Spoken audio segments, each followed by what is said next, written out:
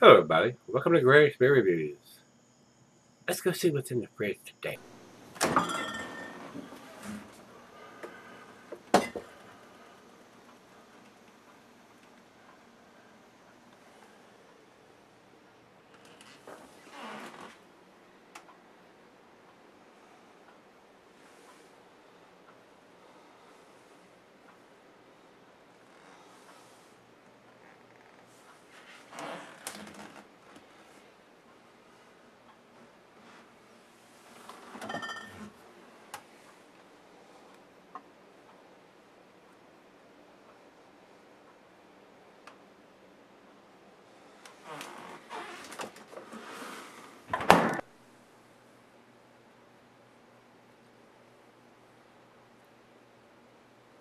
Hey everybody, thanks for stopping by Gregsbeerreviews today.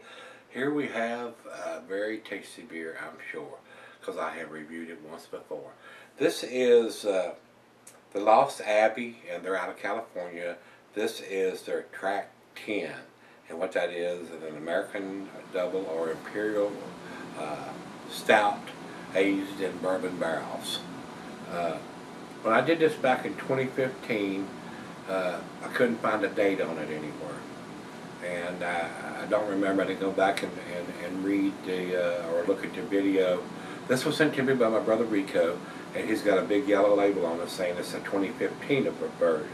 I'm not sure what version I did back in March of 2015, whether it was the 2015 or the 2014, because I couldn't find a vintage on it anywhere. I did not know. He's telling me this is a 2015, and I'm not sure how he knows that, unless there's some kind of dating on the bottle. I don't see it right now with the brown bottle and the probably black writing on it, but we'll look again, just like I did in 2015, and see if I can find out exactly what vintage it is. So this is a 2015, we're re-reviewing it here in July of 2017. I thought it was an excellent beer. The only fuss I had then, I couldn't find a vintage on it. I didn't know if it was a 2011, 2014, 2015 beer that I was going to. And the vintage is the only thing that I was interested in. The year. The month is helpful to let us know whether they did it in January, July, or December of that year. But today is irrelevant. So if they would put the month and the year on there, that would be super. As a little the memes I see on Facebook, that'd be great. So would like to see that, and Lost Abbey's big enough to do that. And the reason they don't do that is because it gives it a longer shelf life. But at a 13.5%, it's going to keep a long, long time. 10, 15, 20 years even. So there's no reason why you could not sell this beer. And I've had this one for a while. Rico sent this to me a while back. And I didn't do it because I had done it back in 2015. So he's telling me that this is the 2015. So I'll look at the bottle when I come back and see if I can see any writing on it anywhere. They do need you to put a vintage on it. Month would be helpful.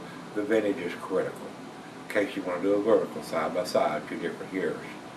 So that's where we're going to leave that. Once again, Rico, my brother, thank you, sir. I do appreciate it. So let's see what this brings to the table. This is excuse me. This is their Track 10, Bat Out of Hell. And they keep calling this a box set Track 10.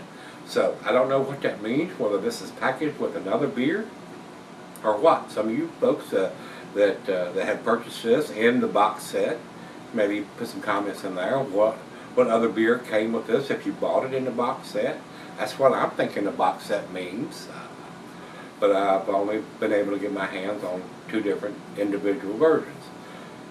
So let's see what it brings to the table. It's got a big long commercial description here on Beer Advocate. I am going to read it because this is probably a very pricey beer. It says here, formerly known as Serpent Stout, bourbon barrel aged with cocoa nibs and coffee. Coffee is the killer on this. If it has coffee in it, that's going to fade over time, just like hops do. And I don't see that. Yes, I do. I do see that. Track 10, Imperial Stout aged in bourbon barrels with coffee and cocoa nibs added. So, if it's a 2015 and it's had coffee introduced in it, I may have cellared this too long, guys. The coffee may have faded by now. So, we're going to find out here in just a minute. We'll get the corked and cage out of this and It's a fairly small bottle, but it's corked and caged, which means it's the price of beer usually. So, it says here, a fresh track can begin with a fresh Serpent Stout base aged in bourbon barrels with oddities of coffee and cocoa nibs added shortly before packaging. Late in November of 2011, Mike Rodriguez, our head brewer, asked about creating a coffee and cocoa nib version of Serpent Stout for the San Diego Strong Ale Festival. The beer was a hit with our fans. When we wrote up the syllabus for the Ultimate box set, we knew a version of this beer would be included. We waited till the very end of the release schedule to put this beer in a bottle so that the coffee and cocoa nibs really come through. 4 bourbon barrels were selected for their rich and dense chocolate flavors. 1 week before packaging, we added 17 pounds of Ryan Brothers coffee and 4 pounds of GCHO cocoa nibs to steep before packaging. So, I'm not exactly sure what to expect here on this, guys. I don't know how much coffee I'm going to get that it's been in the bottle for 2 years now, depending on what month of the year that they packaged it in 2015. Did they package it in January of 2015, July of 2015, or December of 2015? Not sure. So, another reason I like to see the month and the day on these vintages, so you know what part of the year that they put it in the bottle and what the year it was put in the bottle. In case you want to do a vertical, 2 different years. So, that's all we need to talk about. As far as IBUs, I doubt if we got that. I do not have it. So, it is time. Let's get the cork and cage out of the bottle here and get it into the glass. And not had very bad experiences on corked and caged stouts spewing all over the place, but I have had other ones that are corked and caged spew. Let's see what happens here. Nice pop. A little bit of smoke coming out of it. And I'm sure, like I said, I'm sure this is a pricey beer to buy. So, thanks again, Rico. I do appreciate it, sir. Yeah, it's pitch black coming out of the damn bottle here. So let's go down the center, see if it generates any head. It says here, cheese is buttery, brie, good Havarti Swiss. General chocolate, digestive, meats beef, smoked meat, game, and grilled meat. Flashwired pint Becker 9 tumbler snifter, oversized wine glass. I got my favorite snifter. It says here can be set up for long periods. The coffee is the only kicker in that, guys.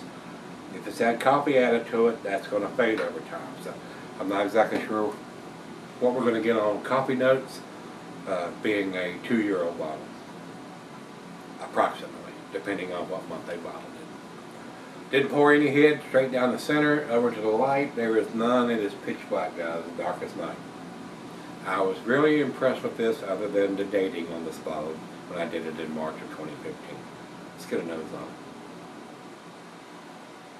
Very nice bourbon notes. Excellent bourbon notes, I will say. Not getting a big coffee whip on the nose. I might get a little bit more on the taste. Plus, it's cold right out of the fridge. We're going to let it warm up like I always do.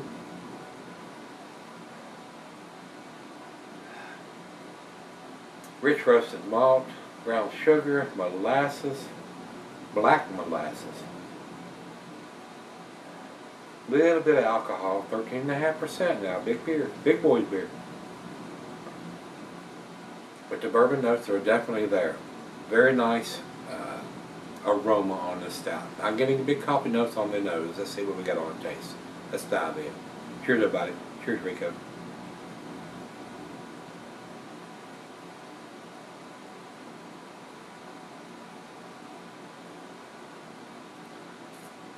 I am getting coffee on the taste. Now, I do remember Parrish sent me the original bottle of this back in 2015. That's delicious, guys. That's absolutely delicious.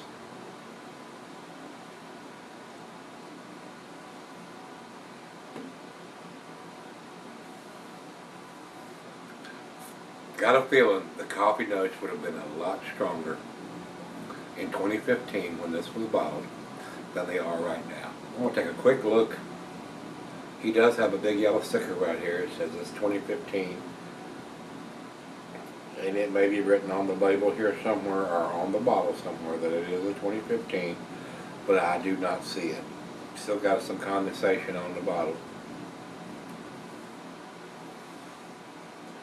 but I do not see any writing on there. We'll look. I'll take another closer look when I come back and see if I see anything on there. Evidently, he knew somehow that it was a 2015, so maybe it's written on the label somewhere or on the bottle. When I come back and all this condensation has gone off the bottle, I'll take a quicker look. It's right out of the fridge. Just let it warm up, let her taste it, sip on it for a little bit, and see what we end up with. Alright guys, I'm back. Got just a little left here. Looked at the bottle and got back. I don't know how Rico knows it's a 2015. I could find no vintage on the bottle whatsoever, guys. And just like I said, in 2015, these guys are big enough to put a vintage on their label. This is the biggest reason why they're not going to get a 10 from me. They need to put a vintage on the damn bottle. Come on. Give me a break. I know this is not a cheap bottle to buy with a cork and a cage in it. Print the vintage on the freaking label. Not on the bottle, not in black ink on a brown bottle with dark brown or black beer in it. Print it on the label. This is the 2015 edition. This is the 2014 edition. This is the 2017 edition. Do it! There's no excuse for that. And that's the biggest reason why I'm not going to give it a 10. So, it is a very tasty beer. The coffee notes are very subdued now. Another reason why we need the vintage on there. So you'll know this is a 2015 edition. It's got coffee in it. You need to drink it fresh. So, but it is an excellent beer. It's got great bourbon notes. A lot of black molasses. A little bit of bittersweet chocolate. Maybe some hints of some dark fruit in there. Very well made beer, guys. It is. It saddens my heart that they won't print a vintage on it. I would not buy this beer if it didn't have a vintage on it. So, Rico, thanks again, my brother, and Parrish for sending the last one I did in 2015. It's a great beer, guys. They just need to step up to the frickin' plate and put a vintage on their bottles. It's my opinion.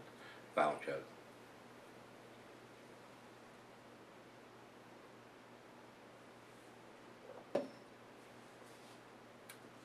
Awesome beer, guys. Outstanding beer. Just the right amount of bourbon on this. Like I said, the coffee has already faded. I'm not getting a whole lot of coffee on this beer. Now the reason why we need a vintage on the label. If they got on the label that they put coffee in it, we need a vintage on it. Just like having hops in a beer, we need a date. So a month and a year would be excellent on this beer. And there's nothing. There is nothing. So I'm going to put it the same place I put it the last time in 2015. This is a 9 out of 10. The numeric rating for me would probably be a 99. That's where I'm going to put it. The only reason I'm not giving it a 100 is because there is no vintage. That's the only freaking reason. This would be a 10 outstanding world-class beer if it did, and it does not. And these guys can do it. And they choose not to. So I choose not to give them the 10. Great beer, guys. If you can get this, and if you know it's fresh, and you want to taste some of that coffee, make sure it's fresh. I don't know how you're going to do that. I just don't know without them putting more information than they're doing. So we're at their mercy since they're not doing that. So that's why they're not getting the 10 from me again. Two times that they've not done that. I don't understand that. I do, but I hate it that they don't. They do that because they want this beer to sell. And if it sits on the shelf for 3, 4, 5 years, they know they're going to sell it eventually. And it's not going to go bad, but you're not going to taste that coffee when it's been in the bottle that long. So, 99 for me, guys. It is an A beer, no doubt. Beer Advocate says 97, world class. I'm giving it a 99. I'm giving them the benefit of the doubt. It is an awesome beer, guys. It's very, very tasty. It's a great beer for the final beer of the evening, which it is for me. I just wish I had more information than what they're willing to give us. And over to Untappd, they have it at 4.35. A numbers from those guys also. A numbers all the way around. They would get probably better numbers. I know for me if they put a vintage on it. So we're going to leave it at that. Enough harping on that dead horse. It's a great beer.